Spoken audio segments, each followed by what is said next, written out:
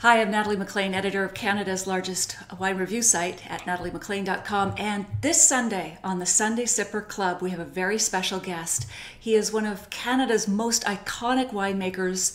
He joins me now live from Prince Edward County. It's Norm Hardie. Hello, Norm. Welcome. Good morning, Natalie. Terrific. Great to have you. We've chatted before on video, but I'm really looking forward to catching up with you this Sunday. And just to remind folks, it's going to be 6 p.m. Eastern. That's Toronto, New York time, or Prince Edward County time. But we're going to take the deep dive. But for now, I just want to start the conversation.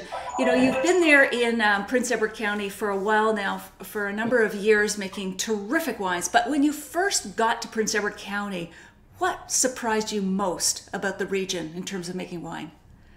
Well, I think, it was a deep dive going there because there was so many uncertainties, very little to come out of the ground.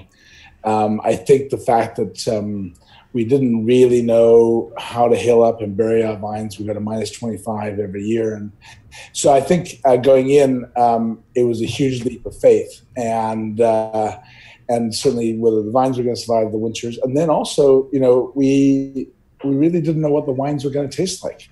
In principle, the soils looked incredible. They, some of the greatest New World soils I've ever seen, the closest to soils I've ever seen to Burgundy and Loire Valley. Climatically, it looked all great in the summer.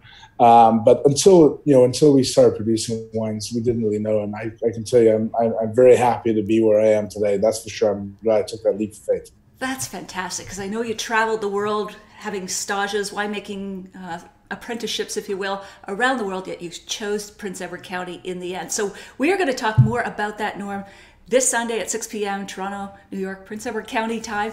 So I'm looking forward to our longer discussion this Sunday, Norm. Well, me too. It's going to be fantastic. All right. Thank you so much. Thanks again.